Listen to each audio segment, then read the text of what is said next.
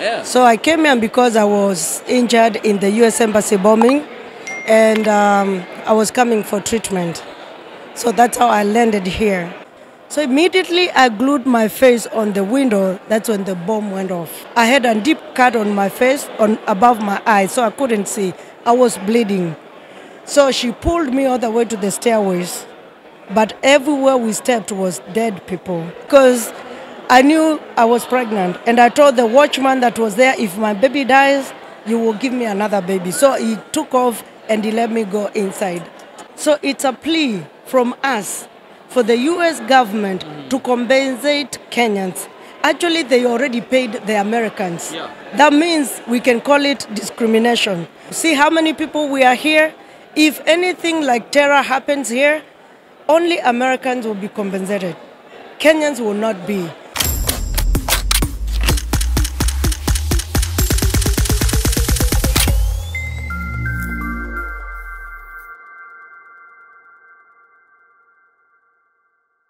Yeah, check mic 1 2. Ladies and gentlemen, karibuni ndani ya Mkenya Marekani. This is a platform where we highlight a lot of things basically affecting Kenyan immigrants here in America, and we are always in Seattle, Washington. Leo kutembea kwingi kuona mengi. We have a guest here from Pennsylvania. And tell us your name briefly.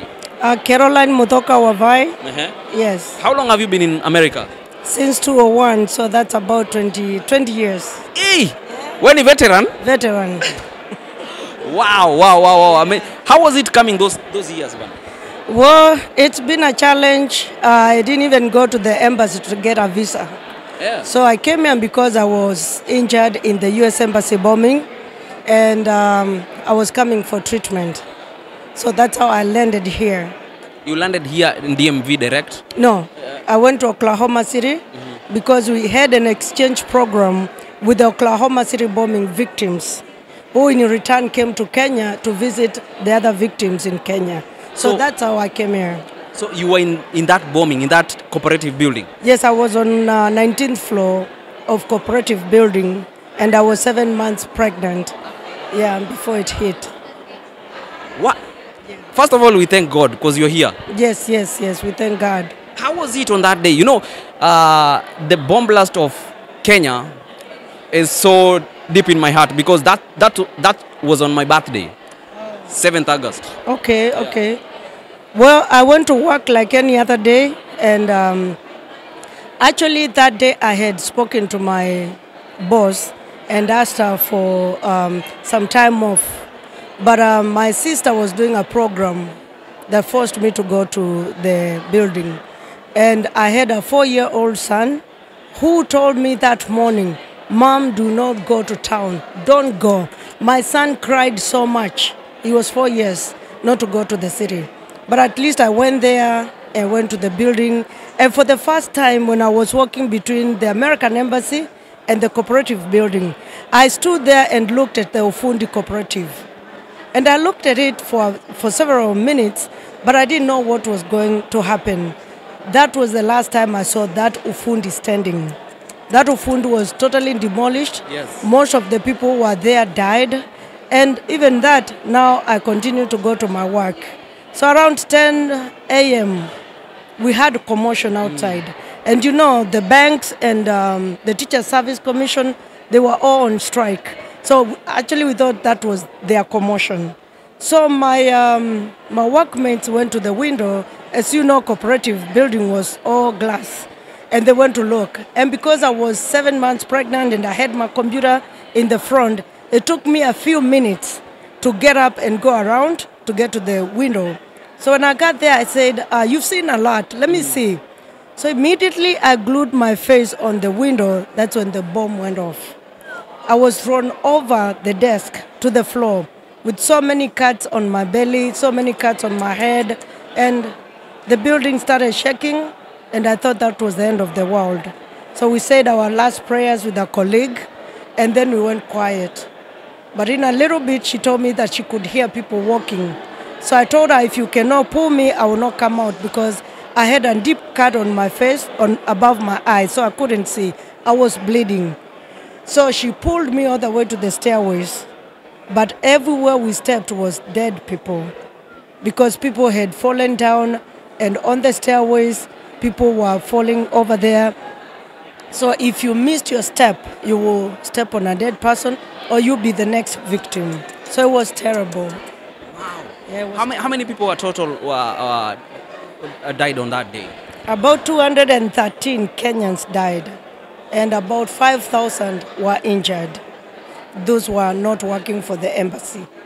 How was the evacuation that time? I don't know if you were so advanced in terms of taking people to the hospital and helping them. It was terrible. Like for me, I got into a matatu that broke on my way.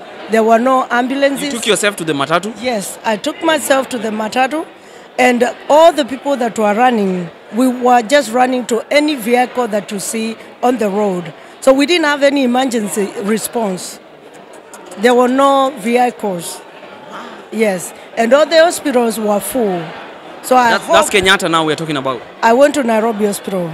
Kenyatta, they were saying it's packed. Mpisha, they were saying it was packed.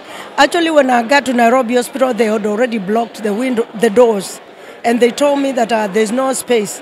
So I entered by force because I knew I was pregnant, and I told the watchman that was there, if my baby dies, you will give me another baby. So he took off and he let me go inside. When I got there were so many bodies on the floor. So people who had gone to hospital that day are the ones who were stitching us. They had run out of gloves, out of anesthesia. It was so painful, you know? Yeah. So I'm hoping right now the government has improved on emergency preparedness. How did you deal with that mentally, recovering, not just on your injuries, but your mental health? It's been terrible. When I came here, the September 11th occurred, and I was about to go back to Kenya. So I couldn't get on a flight, so I had to stay here for over and over because I was so scared, I was traumatized. Yes. Wow. So there was an initiative for the government to pay back some amount. Did it ever happen? No. The U.S. government has not paid us. And that's what we are crying for. For 25 years, we've been asking for compensation. The reason we ask for the compensation is because this was not our target. This was targeted to the Americans. And then the American Congress or government created a fund that collected money from the terrorists that injured us. So that money is still there, but us Kenyans are excluded from that fund. So today I came here to ask President Ruto, when he meets President Biden, to plead with him so that he can authorize or endorse or whatever he can do to make sure that they amend that act. So us Kenyans can benefit on that. So many people are totally blind. Children are not going to school because their parents died, or people were fired because they could not function anymore because they got injured. Yeah. So it's a pathetic way people are living today. And at the back of our minds now that we know there's that fund that we can benefit from, we feel ignored, we feel abandoned. So it's a plea from us for the U.S. government to compensate Kenyans. Actually, they already paid the Americans. Yeah. That means we can call it discrimination. But we don't want to go there. We just want them to peacefully compensate us. Yes. Wow. Oh my goodness, that's something. So do you have like a group, a following? How do you make sure that the people you are with in that ordeal are still covered or they are still going on well? Actually, like today, I posted, we have a group that has 847 victims. Either they lost their parents, or either they are totally blind, or they were injured, or they lost their jobs. All those categories, we have them in a group called Information Center. That's where we post most of everything that is happening. And we actually approached the Senate. The Senate has debated this, and they've seen the need for the U.S. government to pay us. Yeah. In fact, last week they concluded their report. They gave a progressive report that should be taken to President Ruto so he can take with him to President Biden. We see this as a golden opportunity. Yes. Wow, wow, wow. So are you going to raise your hand up whenever there is a question to shoot this question? Yes, and I hope they will. I hope they will give me that mic. You come ready? Why I came here. Yeah. Yes, yes. Wow. Hopefully there's going to be something out of your awareness, you know, to just bring that out. And I believe the senator and the ambassador will be here. They are Meg Whitman. I hope so. Yeah. I hope so. Wow, wow, wow. Oh my goodness. That's quite a story. So do you have other members that are also in America? Yes, actually they just called me. They are following up. We have about 21 victims who are in different states here in America. We are in a chat. We always talk. And we are really striving and hoping that this can come to an end, that the American government can accept, because this is justice denied, you know. So we are crying for justice. Are you like their chairlady? Well, they call me international coordinator, convener, because actually I'm the one who took this matter to the parliament in Kenya. We had been forgotten for 24 years. And then when I speak about it here in America, they ask me, what is your government doing? Yeah. So I went to my senator, Honorable Agnes Kavindu. I told her how much we are suffering. Actually, I told her 2012, but she was not a member. She was not a senator then. So now that she's a senator, she took that matter to the Senate, they debated it, and now they've pushed it.